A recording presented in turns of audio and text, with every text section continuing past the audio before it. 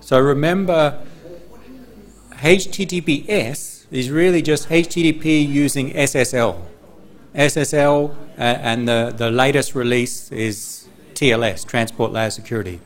SSL/TLS can be used for any TCP-based application, not just for HTTP. You can use it for email. You can create your own application that will make use of this. So it's for any transport protocol or any application based upon TCP as the transport protocol. But we're using as an example HTTP because that's what we commonly see. We said, and we haven't gone through the details yet, but we have said that really there's a record protocol that does the encryption of data and authentication of data using MAC. So everything that we send, once we've set up a secure connection, we encrypt and attach a MAC for authentication, and that is part of the record protocol. But before we do that, we must exchange keys and agree upon algorithms to use, and that's part of the handshake protocol.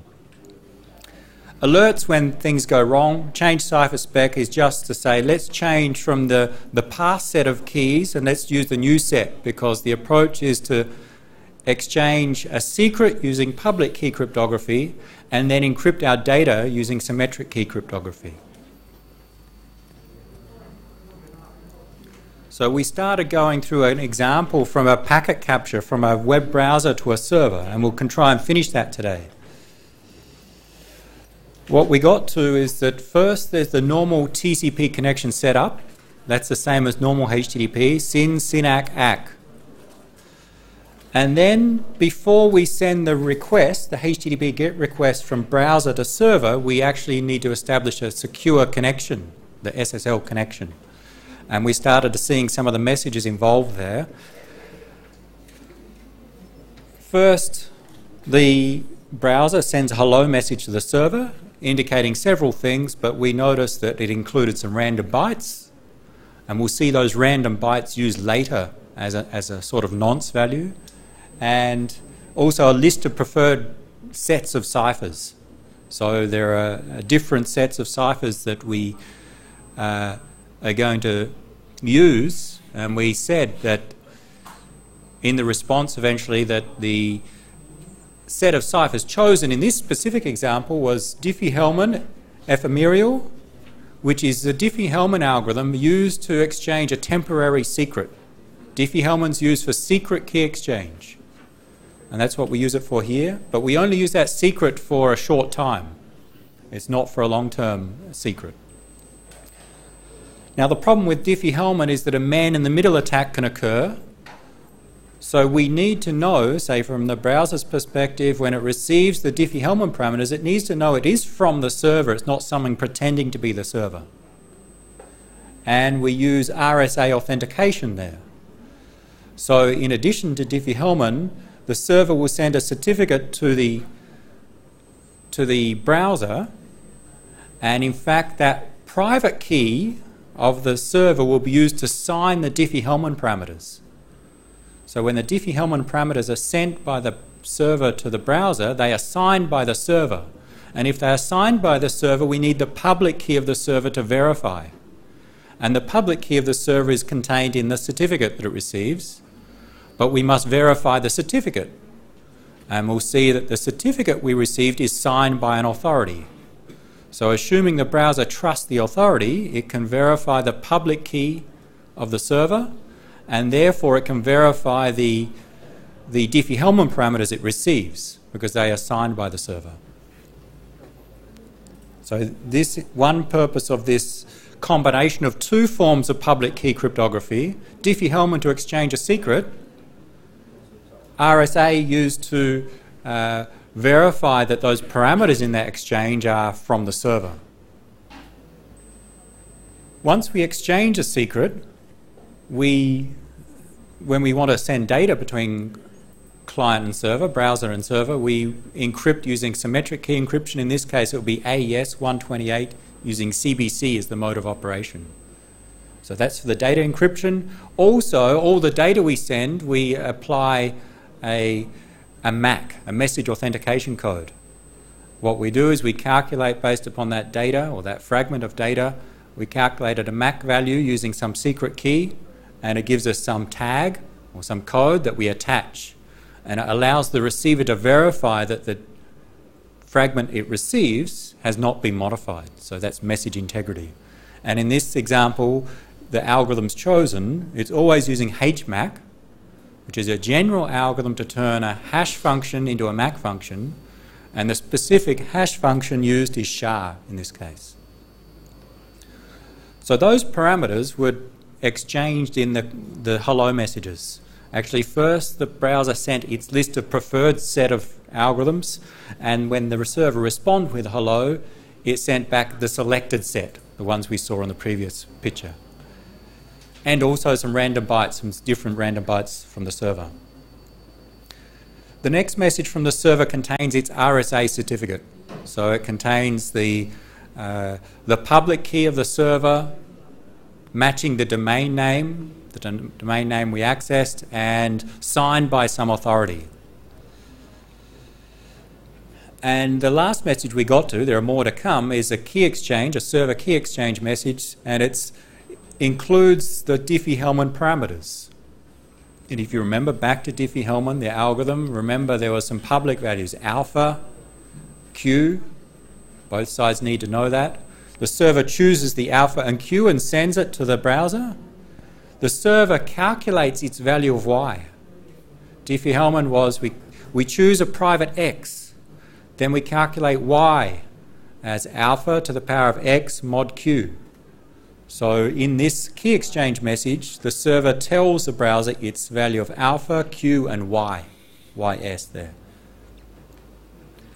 And when the browser receives it, to check that this is not a man-in-the-middle attack, it's not someone pretending sending these fake values, that data is all signed with the private key of the server, the RSA private key. So we use the public key of the server to verify that data is correct. So let's see what happens next. Before we do so, any questions on what's happened so far? Today we hope to finish this exchange. And we're seeing multiple algorithms being used in practice in this exchange.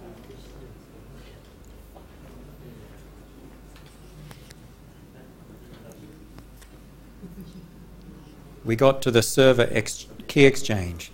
Note that some of the SSL handshake messages are sent inside the one packet. So it's possible that you can, in this one, for example, from server to browser, it was one packet sent across the network, one TCP packet, but it contained two handshake messages, the hello message and the certificate. So that's possible, depending upon the size. And the key exchange contained the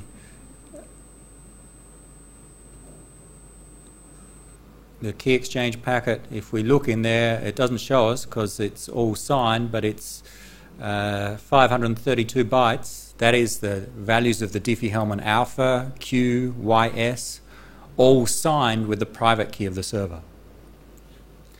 But this packet also contains another handshake message. It's server hello done. So the server's done at this point. It's sent the public parameters. It has calculated its secret. No, it hasn't calculated the secret yet, but when it receives a response from the client, it will calculate the secret and it can start doing the encryption. So we'll draw the next message and then see what the client does.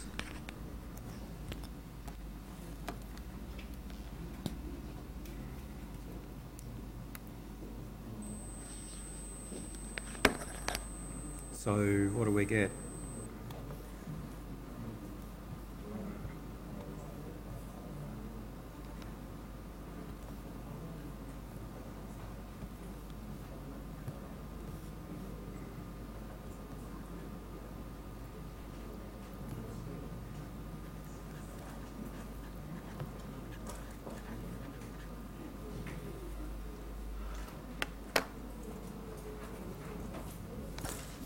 So the server's done. Now let's look at what the client does.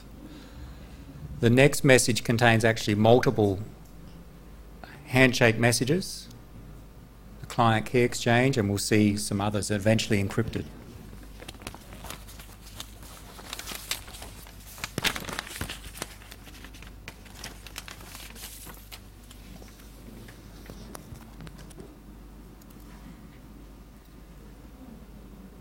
This is the client key exchange. So the previous one was the server key exchange message. This is the client key exchange.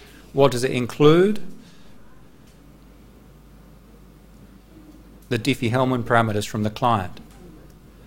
Remember Diffie-Hellman, there's alpha and Q. They were sent from the server to the client. YS, the public value from the server, was sent also.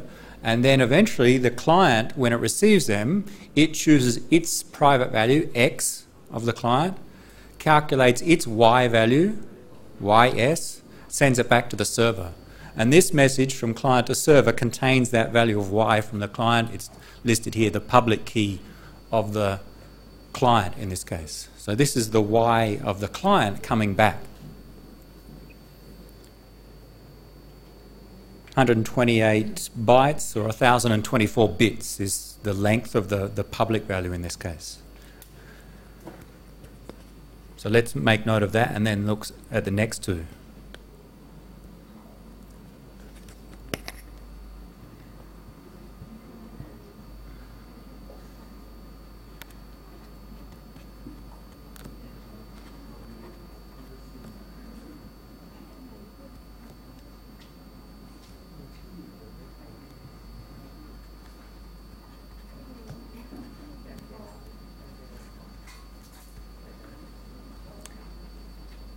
And once, so from the client's perspective, it receives alpha, Q.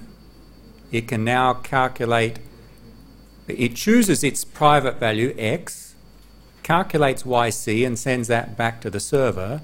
It can also calculate the secret. So I'll denote here we have some secret between the client and the server. And when the server receives this key exchange message, it can also calculate that secret, KCS. This is the Diffie-Hellman secret shared through that algorithm. Because if you remember back to the algorithm, we calculate based upon the Y values and the X values. And they both get the same value. That was the idea of the Diffie-Hellman algorithm. So after sending this, the client knows KCS. And when the key exchange is received by the server knows or can calculate KCS. They now have a shared secret, which was the aim of this key exchange steps. They'll use that to encrypt their data, but they will not use it directly. It's a little bit more complex than that.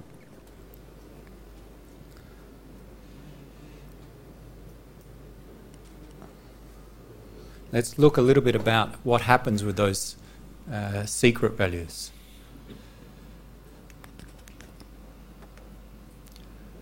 So there's one secret value which is called the master secret.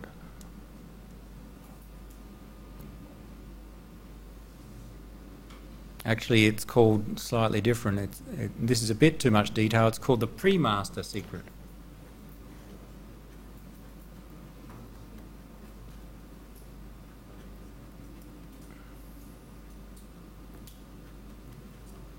So this value that we just calculated using Diffie-Hellman is called the pre-master secret. And then there's an algorithm defined that both of them will follow that says we take that value, combine it with some other values such as the random bytes that were sent in the first messages, use some hash functions and generate another secret.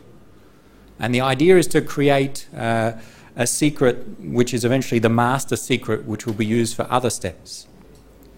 We will not go through the exact algorithm for converting the pre-master into a master secret, but it combines it uses some hash functions. It's known by both sides, including the attacker, and the output is really a master, the master secret. And both sides will get the same value because the algorithm is that they follow is the same.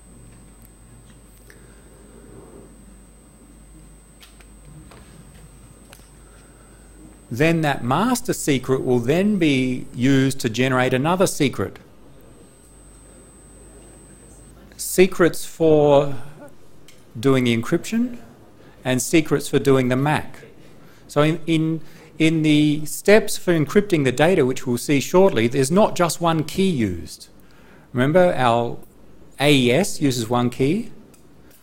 A MAC function uses a key, and they should be separate for security. We should use different keys for the different operations. So we need two keys there. Some of the algorithms, remember the modes of operation sometimes have an initialization vector. They are usually kept secret and generated as random bytes. So think of that's another secret value generated. So again, we take this master key and apply a known algorithm to generate multiple different secrets as output. And essentially what it does is it takes the relatively short master key and produces random bytes. And some of those random bytes are used for the different keys. So the master key is combined with, if we go back to the start, these random bytes from the client,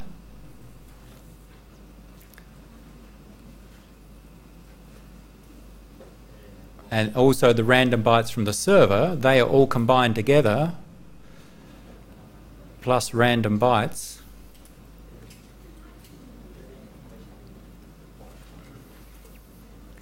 And using some hash functions, and we don't need to know the detail, it's in the specification, but using some hash functions, it produces as an output different keys. The encrypt key, a MAC key, and IVs, initialization vectors, and even some other values that may be used for other operations.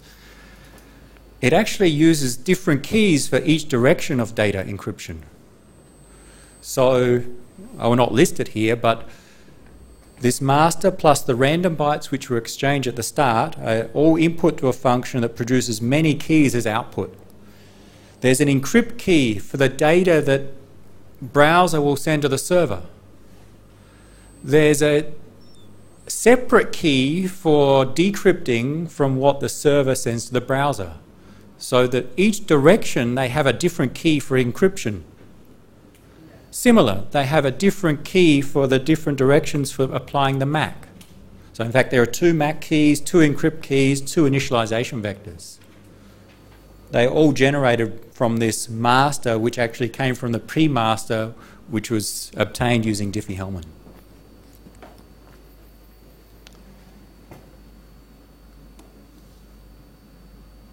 I will not draw it for the server, but because it uses the same input and they apply the same algorithms, they'll get the same keys as output. So they both know the same set of keys.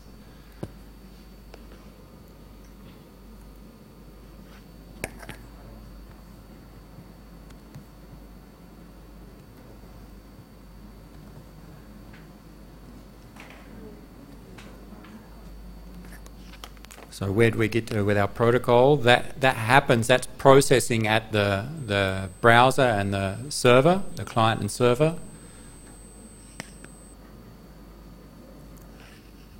Inside this message there was the client key exchange, and as a result of that, after that the browser now has a set of keys that it can use. So the next message it sends is this special change cipher spec. This is just saying to the other side, let's swap from doing the key exchange to now start to use those keys that we just generated. The encrypt key, the MAC key, and so on. This is telling the other side it's time to change to the other keys. And from then on, we'll use those keys to encrypt the data. So there's another message that comes. But if we try to look at the contents, we don't see it. It just tells us, Wireshark tells us, this is an encrypted handshake message. It's encrypted with a key which we don't know, we've captured, we don't know what the key is. So we know it's a message sent from client to server, but we don't know what the contents of that message are because it's encrypted using the keys that we just generated.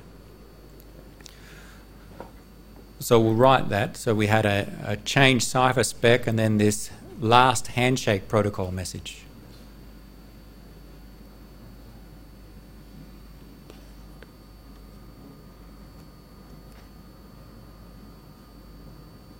Anyone want to guess what this one is? Let's go back.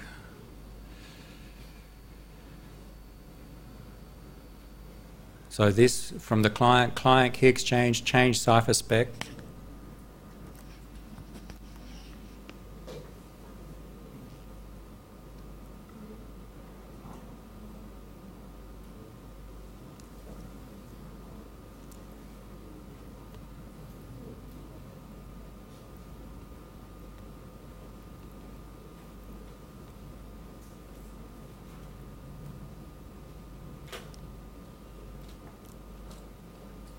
And this one is, from Wireshark's perspective, that was us capturing the packet, intercepting. It can't see what it actually is, but we know from the protocol how it's defined what it probably is.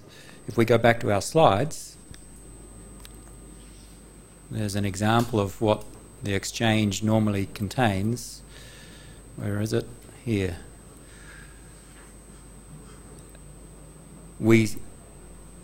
Let's see what we've seen. The hello message from client and server.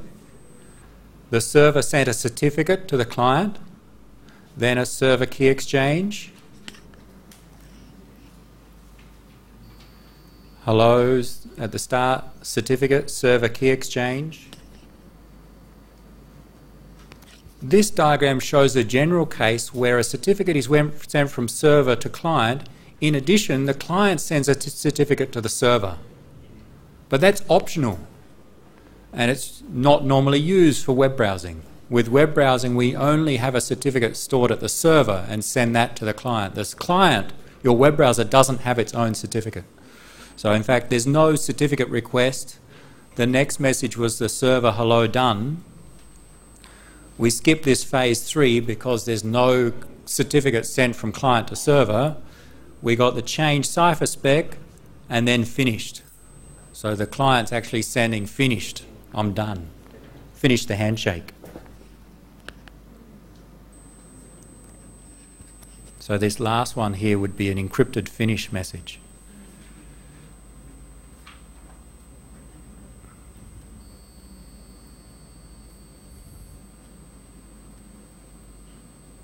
But note it's encrypted when we look at it in Wireshark.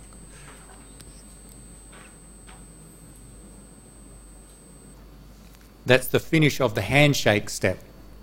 What comes after that is the data for the application.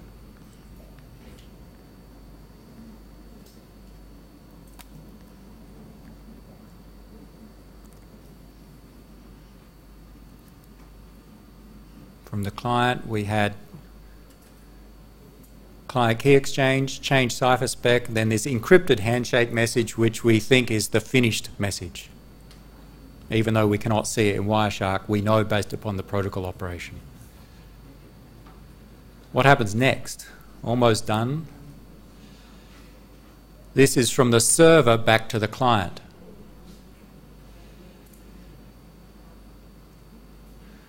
There's this handshake protocol message called new session ticket.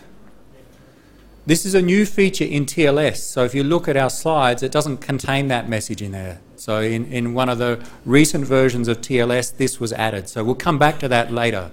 Okay, let's skip over it for now. We'll see its purpose when we finish the handshake. So in fact, from the server's perspective, it sent the server hello, it sent the certificate, the server key exchange. There was no certificate request. It sent server hello done, then change cipher spec, and then finished. So these last two messages, change cipher spec and finished, are here. Change cipher spec. Let's start using the other algorithms and the keys related to them. And then this is the finished message, but it's in fact encrypted. So we can't see that when we capture. There was this one in between, new session ticket, which we'll return to shortly.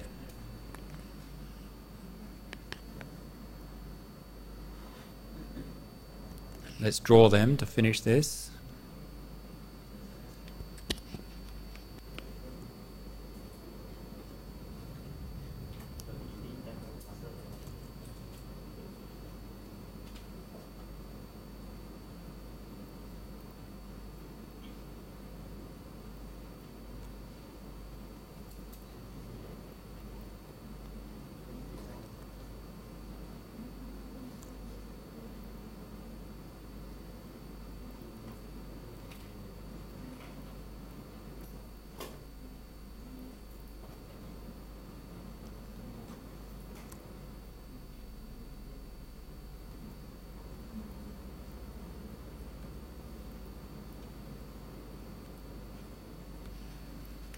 Those last three messages, new session ticket, change cipher spec, let's switch to the other ciphers, and now we're finished, but that last one was encrypted.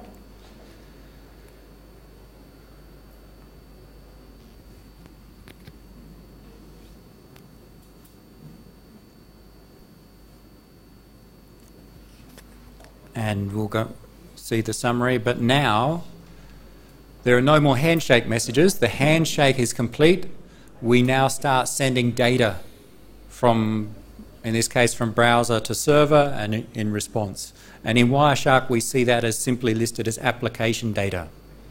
We know it's application data, but let's look at it. So this is from the browser computer to the server. What's inside? It's a TCP packet going to port 443. It's going to the secure web server. So someone who intercepts knows that. What's inside? Random characters. That is, we cannot see what's inside. We know, because we know that it was web browsing, that this is actually the HTTP GET request. Remember that HTTP GET request? Get this URL and maybe some fields. That's what this packet is. But we don't know what the details are. We don't know the URL. We don't know what the fields are inside that header because it's all encrypted and also a MAC is implied. And subsequent messages are just listed as application data.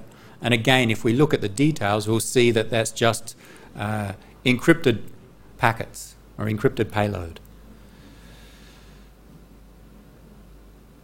Anyone want to guess what these messages are? So this is most likely the HTTP GET request from browser to server. This may be a TCP ACK coming back. Actually, no, the TCP ACK is not encrypted. This could be the response coming back, the HTTP response, including the web page coming back. And some other encrypted data that it could be sending multiple packets. There may be later requests for other resources as well. And that's it. So these messages are the application doing its job. In this case, the web browser sending a request and the server sending back the web page. And the purpose is that we hide that information from anyone who intercepts the packets.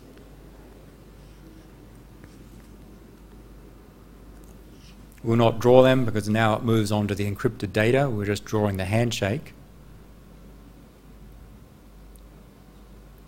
Actually, what happens next is the data.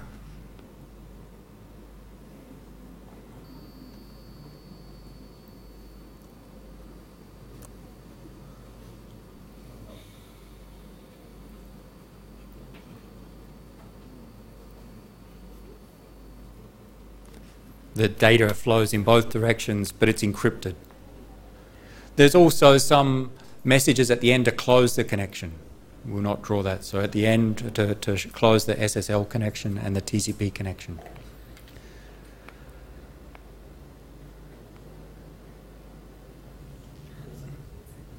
Any questions about the handshake protocol? This diagram is a specific instance of this one on the slides. So this is the general case if there is a certificate from client to server, but what we saw is a specific case where that certificate is not included, with a slight variation of this new session ticket. So let's explain that.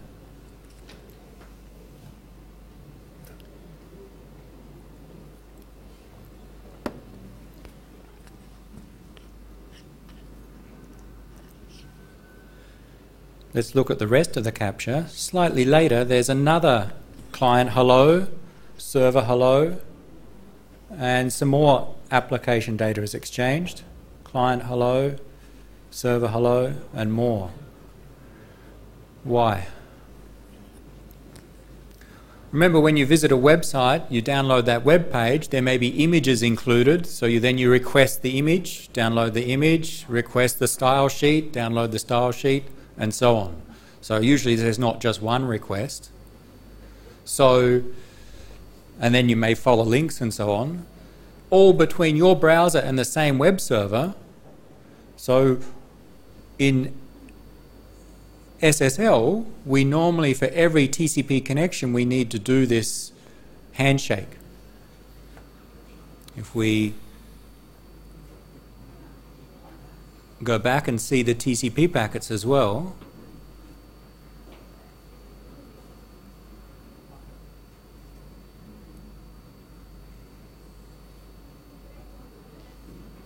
what most likely happened is that this is the end of the first connection, the TCP connection. We finish the connection, and then we do a SYN-ACK, an ACK to set up another TCP connection from browser to same server, to request the second resource, let's say the image or the style sheet. And then we do a client hello, server hello, and go through the handshake again. Now the problem with this is that every time we want to request a resource from the web server, not only do we need to set up a TCP connection, those three SYN-ACK, ACK, we also need to do all of these messages. So in theory, if we need to do this for every TCP connection, then there's a significant overhead. Normally with TCP we need to send 3 packets to set up the connection before we can send data. But now with SSL we send those 3 plus another, 1, 2, 3, 4, actually in both directions. 1 from browser to server, 1 from server back to browser, because they can be combined. And then client back to server, and then back to client again. An extra 2 round-trip times at least are needed there before we can send data. And that can incur a significant delay in our web browsing. Every time we want to download a resource from the web server, the SSL has to exchange these messages, and that includes introduce a delay which the user may start to notice. That's a problem, the performance issue here. There's a small optimization that can be achieved, and that was the role of this new session ticket. The idea with SSL is that once you establish a session for the first instance, you exchange some information like the certificate, but subsequent access between that same client and server, you don't need to exchange all the same information again. You reuse what you've exchanged in the past. So within a session, you have multiple separate connections so that you don't have to go through all of these steps again. And this new session ticket is just some way for some information about that session to be stored by the client. And we see it, if we go back and see SSL, in the first instance we talked to the server, we had hello, the response back. So we had 4 exchanges at least in each between browser and server. But the next time the client and server need to talk, there's a hello message in both ways, then direct onto change cipher spec. We don't need to send the certificate again, and we can keep using the keys that we've established from the previous step. So it saves time for doing the data transfer. So that's the idea of the session in SSL. once we've established a session, we can reuse information related to that session. And subsequent requests, you only see really hellos in both directions and then directly change cipherspec. So there are optimizations to try to cut down the round-trip time between client and server.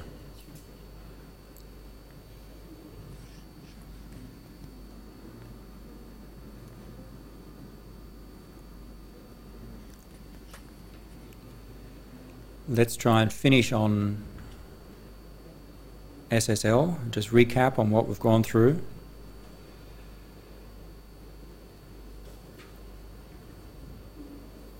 We said that for every TCP connection we have an SSL connection, but we can group a set of SSL connections into a session. And the performance optimization is you don't need to exchange new keys for every connection. You can keep using them within a session. So that's one concept. We've spoke that for the application data, we will break it into fragments, optionally compress. A MAC is attached, so we calculated a MAC and attached that, and then encrypt all of that and send that with a header across the network. There are different algorithms that we can select from for each of those steps, and we've seen one example of those algorithms.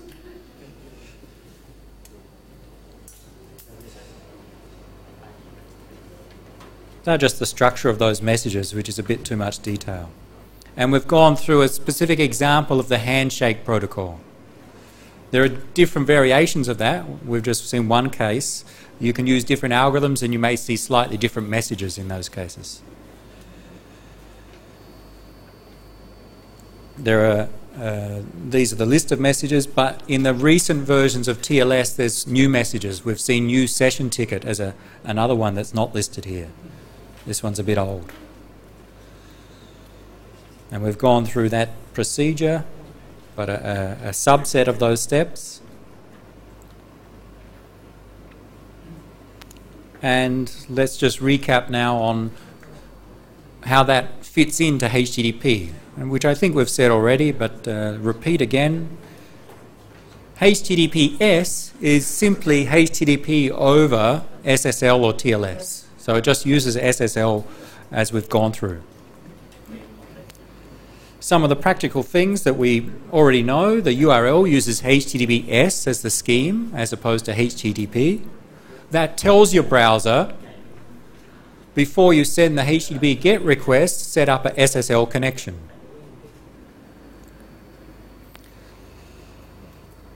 The web server listens on a different port than the normal unsecured web server, port 443. It encrypts. When we encrypt our request, the URL is encrypted.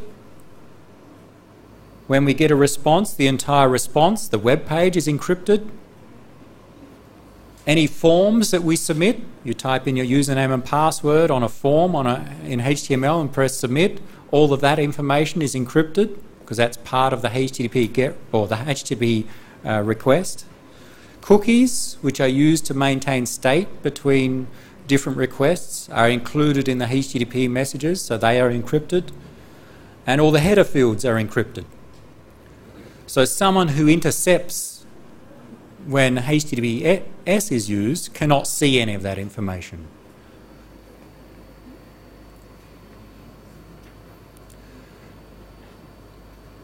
The browser confirms it's the correct server it's talking to using certificates. The server sends its certificate to the browser using SSL. We saw there was a message where it was sent, and the browser reads that certificate and tries to verify it. Just returning to our capture, that message in our exchange was, if we go up in here,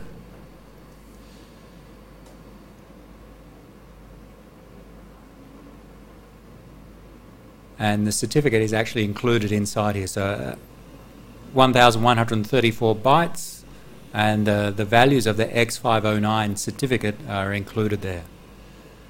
It's signed by the issuer.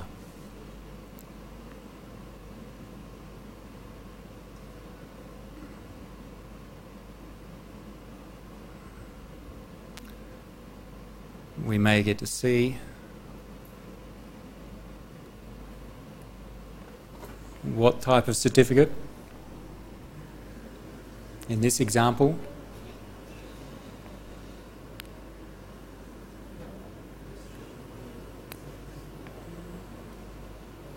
The certificate is issued to a subject by the issuer. The issuer is the authority. Who signed it? Who issued it?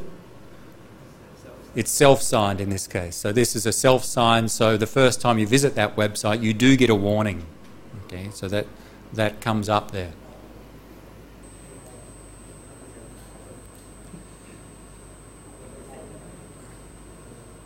Your homework task will be to generate a certificate, a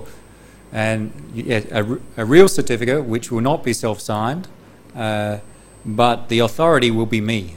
Okay, so what you'll do is you'll get me to sign it. I will sign it as the authority, and we'll see how that works with web browsing. And the way that, you'll see it in the assignment, but the way that that works is what you do is you generate your own key pair, public-private key pair, which you already have, don't you? Okay. I hope you kept your private key. You generate them, and then you generate what's called a certificate signing request, a special file that you send to the authority, me, and I check that. It includes your public key, and then I sign it if I trust it is the right one. So you send me a request, then I sign it, and that generates your certificate. So I create your certificate and return it to you. So that's how we'll see the certificates are issued through an authority. So we'll see that in the next and final homework.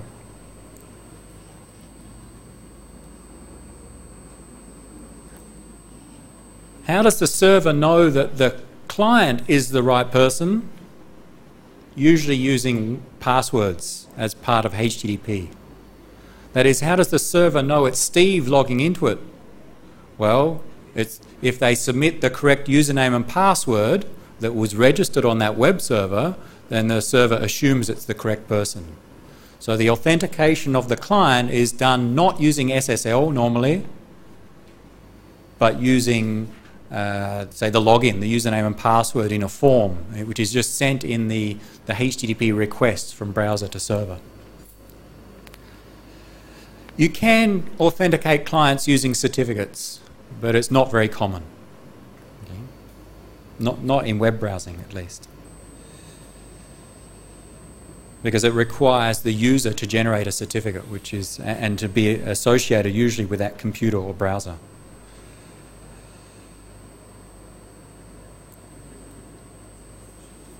So we know the basics of HTTPS and more generally secure sockets layer and transport layer security.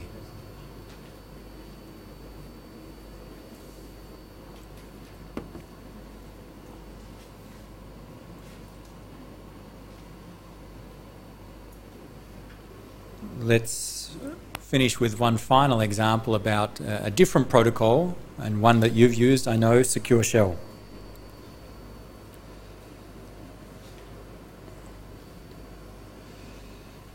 Just remind ourselves of what Secure Shell is used for. Remote login is the general name of the application.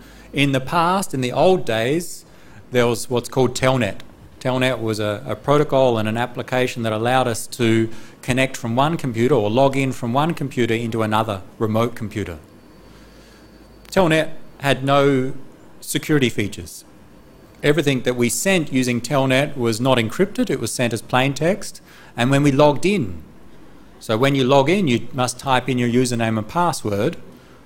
You type it in on your local computer, they are sent to the remote computer, which verifies or checks that you can log in. That information is sent unencrypted with Telnet. So Telnet allowed you to access a shell on another computer. So secure shell does effectively the same thing, was intended to do the same thing, but all in a secure manner. It used encryption and forms of authentication. Secure shell also supports file transfer and tunneling. That is, what's the command to copy securely between computers? SCP, secure copy, which is just built on top of secure shell. So it actually uses secure shell to do that copy. So secure shell allows you to log into another computer or to issue commands on another computer. So we can do that to do copy a file also between two computers, secure copy. What number does port the secure shell use? The port number of secure shell server is 22. Okay, so a secure shell server uses port 22. And in this case, secure copy is also using port 22. It's actually just built on top of secure shell.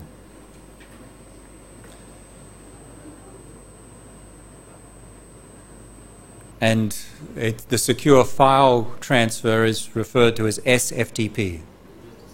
It's still built on top of secure shell. It's just think of a file transfer protocol, but on top of secure shell. And that makes it easy because you still just need a secure shell server for it to work. Secure shell was originally created by some company, but became a standard developed by the Internet Engineering Task Force. And there are multiple protocols involved. We will not see the details as much as SSL. There's a general transport layer that does all the encryption and authentication, like the SSL record protocol. There's an authentication protocol, so we can authenticate the different sites, and some ways to manage the connections. So once we establish a connection, to reuse those connections for different purposes. And we'll show an example of tunneling. And it all operates over TCP.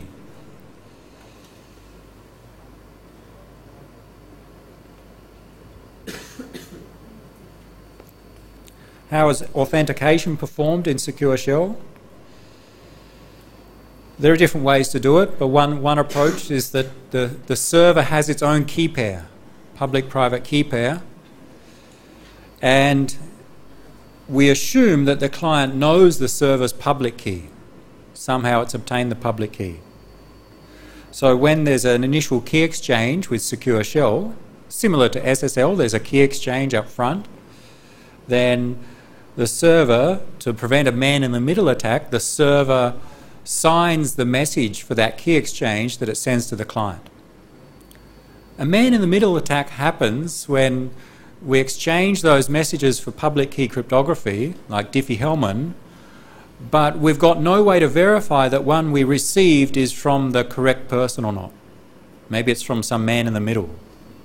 So the idea of signing the message is such that the receiver can verify it did come from you, not from someone else.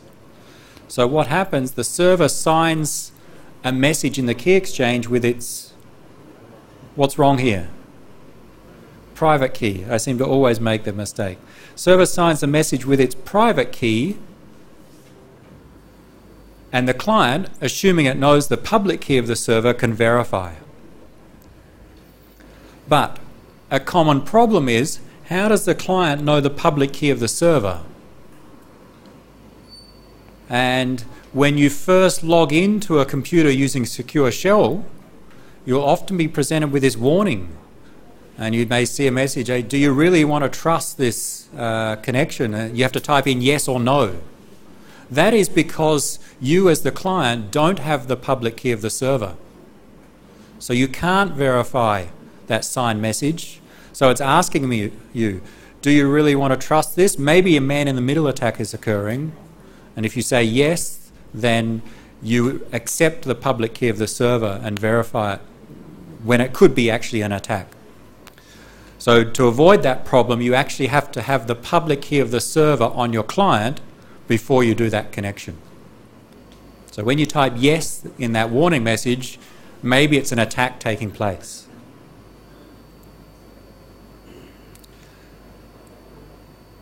There are two main ways in which the server knows it's the correct client. Too far. Key-based and password-based. Password-based is what you've used a lot in the computer labs. You secure shell into a server, and then it prompts you for the password for that account on that server. And you type in the password. If it matches the correct one, then you're logged in. So that is the server authenticating the client using the password. But there's another approach where you can also use public-private keys. The client has its own key pair. And if the server knows the client's public key, then the client, when it initially logs in, it authenticates by signing a message, and then the server knows it's the client because only the person with the correct private key could have signed that. So that allows basically passwordless logins to a server using keys. And in the lab, okay, you use secure shell. Client authentication was password based. When you need to log into another computer, you typed in username student, password student. So the server verified based upon that. You know, when I rebooted your computers all through the lab, that required me to log into every computer and run a command. I didn't type the username and password every time. I used key-based login. I'd set up in advance a key on the client, my computer, and I loaded the client's public key on each destination computer so I could run a command with secure shell without typing a password, because it does a key exchange and the client verifies itself by using its private key. That can be more secure in that there's no exchange of passwords and no one can log in by guessing your password.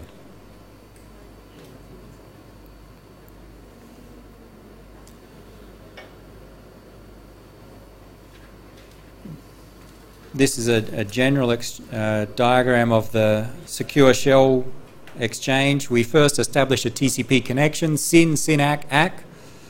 There is an exchange of two initial messages from client to server and server to client, saying something about what protocol they're using, what version of secure shell. Then there's some key exchange messages between both sides to negotiate the algorithms to use. Similar to SSL, you can select from the algorithms available. You perform a key exchange. We'll see an example where we again use Diffie-Hellman to key exchange. And once you exchange a secret, you say, let's move on and start using that secret to encrypt our data. And then it moves on to the data encryption finally. So the general procedure is similar to SSL in that we say hello to each other. We negotiate algorithms to use, we do a key exchange, and then we encrypt data using that secret or something derived from that secret.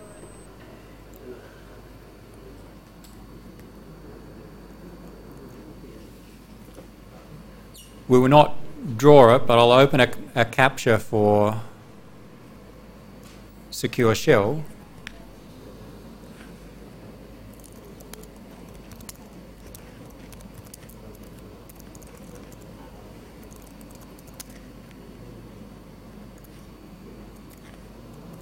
Just to illustrate some of those concepts.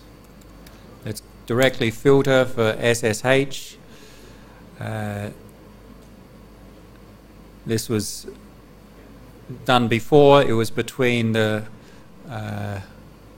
in this case, this is the address of the server, this 203 address, and 192 is the address of the client. So the first two messages are they're saying what version of SSH do we support, because they both should accept, they may have some minimum version which they know is secure, so they need to know that they're both using the acceptable version. Then there's some initialization of the key exchange. This is not doing the key exchange, this is saying what algorithms will we use for key exchange.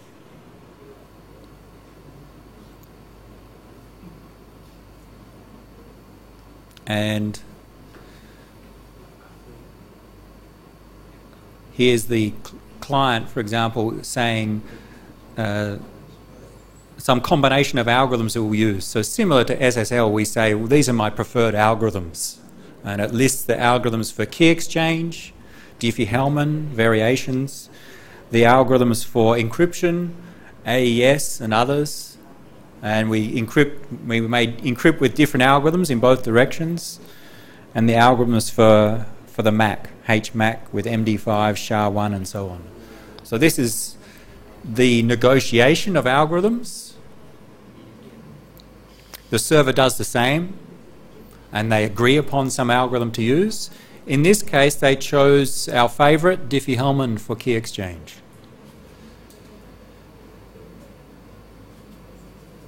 And what it starts is that the client sends to the server a request for the Diffie-Hellman parameters to get started. Then the server replies, and in the reply there's the modulus and the base. Remember Diffie-Hellman, alpha, the base, to the power of some private value x mod q.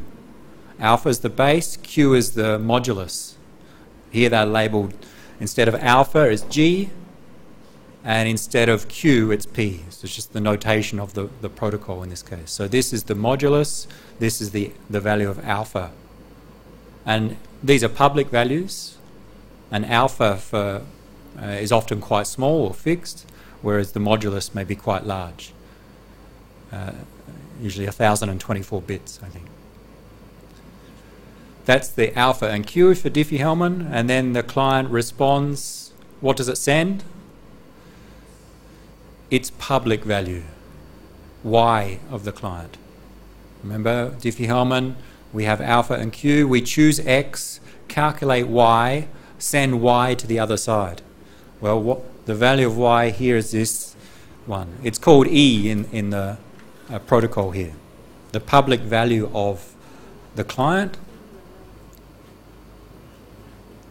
and the server sends back its public value. Here, the server F, we called it YS when we did calculations with Diffie-Hellman. So now they have exchange their values of Y, they calculate their secrets K, and now can encrypt things with the secret K.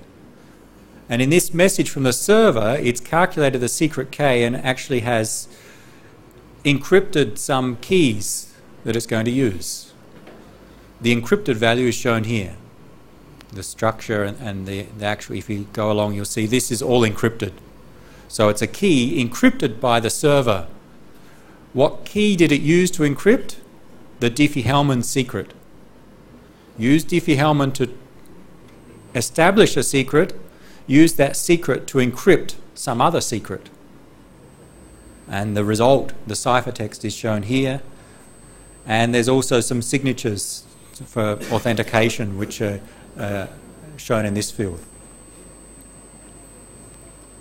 So it's again another application of this concept. Use a public key algorithm to exchange a secret, Diffie-Hellman in this case, then we'll generate secrets from that and use those to encrypt our data.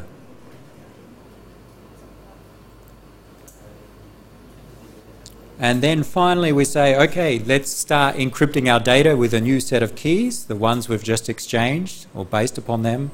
And everything from then on is just encrypted packets. Someone who intercepts cannot see the contents.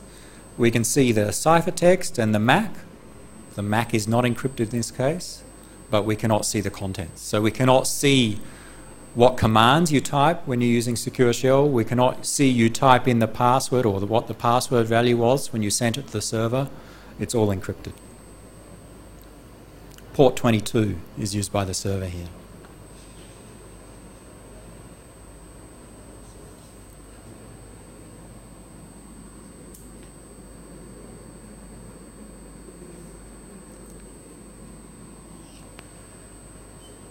So there was some identification string to say who we are, what version of the protocol do we support.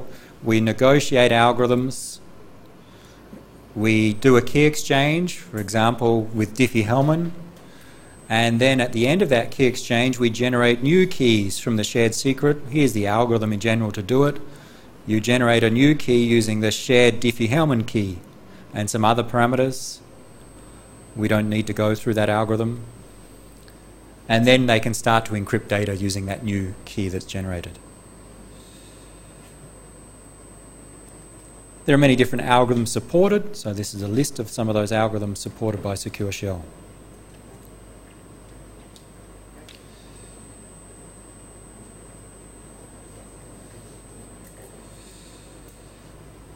And I think that's a good place to stop, because what we still have a little bit left to go, but we need to go through some more complex examples just to finish this. We'll do that next lecture on Friday.